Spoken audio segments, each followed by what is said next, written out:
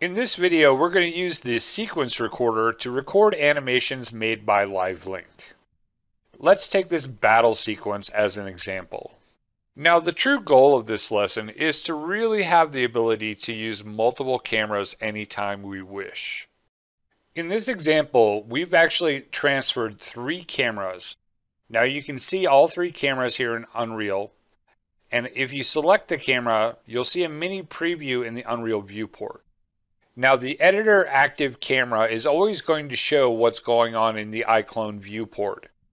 But the other cameras are synchronized and they're going to show what they're currently looking at.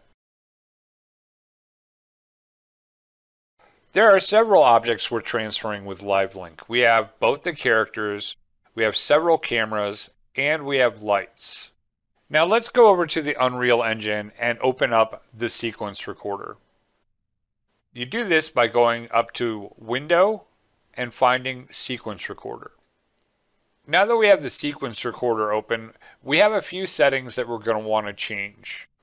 Let's go down to the section called Sequence Recording. It'll be down towards the bottom. Click on the little triangle and let's change some settings. On sequence length, let's change this to 0. Now if we scroll down, you'll see a section that says Reduce Keys, and we have it checked. If you uncheck this, you'll get additional keyframes. Next is the default animation settings. If we open this up, we'll see several settings. The first setting I want to point out is you want to have Remove Root Animation turned on. Now, the other thing is the sample rate. We want to set this at 60 frames per second. Now that we've set the sample rate, let's go to the project settings.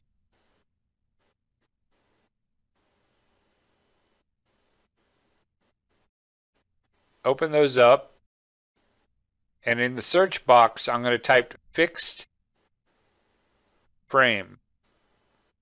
And you're going to see use fixed frame rate. And we're going to set this to 60. So both match. Our sample rate and our frame rate are going to match. The next area we're going to check is classes and properties to record. Now, when we open this up, you're going to see several classes that we have set up. And you want to make sure you have 0 to 5 set up. And if we look at these, the first one is the skeletal mesh. So we're recording that. The second one is static mesh component. The third one here is the light component. Here is the camera component. So on the camera component, I'm going to click on the 3 dots and you'll see an options panel open up. Now you can select anything you want to be recorded by the sequence recorder just by checking the checkbox. Here I've done focal distance. Focal distance is one that you'll probably do quite often. If we go to iClone here and look through our camera, you can see that we have a focus distance set up. And it's handy to have Unreal be able to record this feature. And if we play through the sequence, we'll see that depth of field really makes a shot more realistic. So it's a feature you'll often have. Now let's close this window and move on to the next section. Now that we have the settings covered, let's move on to objects. We're going to add some objects. Now I'm going to select iClone Origin. Now if you want to keep the iClone hierarchy, you have to add this first. Unreal could crash on you if you don't. Now if you're not using iClone hierarchy, then skipping this is fine. Next I'll select the fight camera and the paladin camera. Because we're using both of those. We're not using the directional light. We are using both fill lights though, because they move with the characters. And of course, we need both of the characters themselves. Now the second fill light for the character is just called point light, just so you know. Then I'll click the add button. Now that we have all our objects, we're going to double check and make sure that all the settings are correct before we record a sequence. So there are a couple settings I want to double check. So let me find the record transform. We want to make sure that is checked. It needs to be checked. And we want to find remove root animation, which also needs to be checked. and it is checked. And it never hurts to check our sample rate, which we need to have at 60, which it is. Now the last thing I want to do is go to the recording groups section, and I'm going to give this a name. So let's find recording groups. There it is. And let's change the name of our sequence to test 1. All right, now we're ready to record. So I'll just go to the record button and press it. You're going to see a countdown. Now you're going to want to hit play in iClone as soon as it hits 1. Now frames per second matter. A higher frame rate means a better recording. Now I talk about this in another tutorial which you can view. Now once this is done, it'll think for a second, and then it'll ask if you want to open test 1 in the lower right corner. Now if you ever need to find this sequence, you can always go to the content browser, go to Content, Cinematics, and then Sequences, and under Test 1 you'll find the sequence. You can double click to reopen the sequence editor. Now that we have our recording in the sequence editor, you'll see a series of folders. If you open them up, you'll see individual objects. Like in the camera folder, we have our cameras. And you'll see that it highlights it in the world outliner when we select them. In the miscellaneous folder, you're going to find all our lights and our iClone origin. Now one of the things you're going to notice is that when you record, it actually duplicates all the objects. The duplicate objects are marked with a tiny lightning bolt. That lets you know that they are the copies. And here's the originals up in the world outliner. Alright, so now we can scrub in the sequencer and see our animation play. But obviously there's the issue of having doubles for everything that was live linked. If I go back to iClone here, I can play this as well, and we see we have 2 of literally everything. So let's turn off link activated and hide these characters.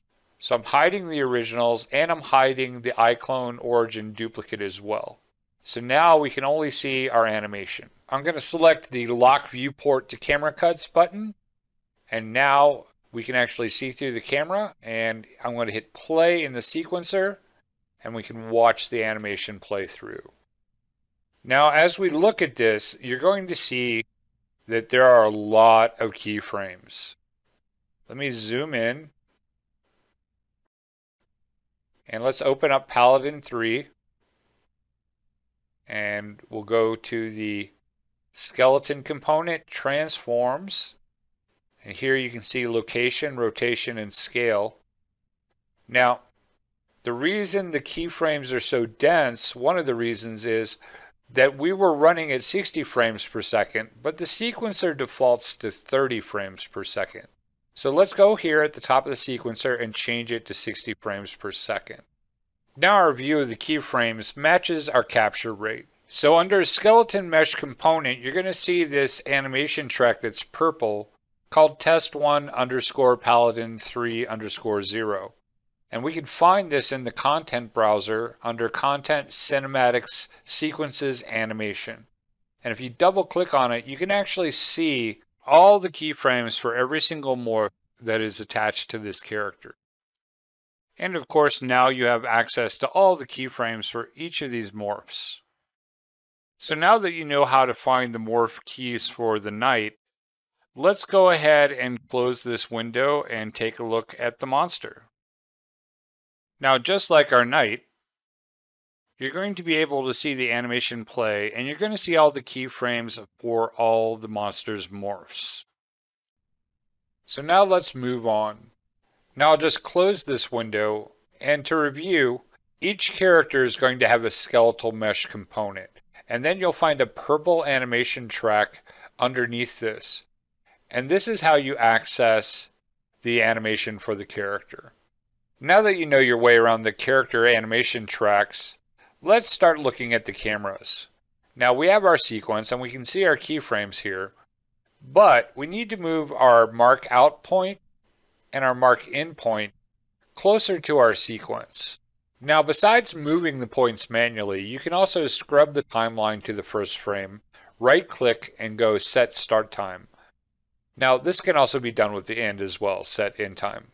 Now, if you hit play in the sequencer, it's going to stay between the mark in and mark out points. So now we're just capturing our animation sequence. Now we're going to improve the camera work a bit. If you select a camera, click the little camera icon, you'll notice that the viewport changes. If I go to this camera, now we're seeing through this camera. Now if I go up here to the top track and I select the camera there, what we're doing is we're locking the camera to the camera cuts. So if I go to New Binding here and I select Paladin, you'll see that now we actually have a cut between two cameras. Now you can actually move the transition point between the two cameras as well. Now you're allowed to click the plus symbol as many times as you want and create as many new bindings as you want to cut back and forth between the camera as often as you want. Now we're going to take a look at the sequence we have so far. It's looking good. Now let's go through a couple steps to make sure that we render it properly. Alright, before we render this movie, we have to go back to the objects that we hid. Now, they were hidden in the editor, but in order to hide them during the render, we have to change a couple things.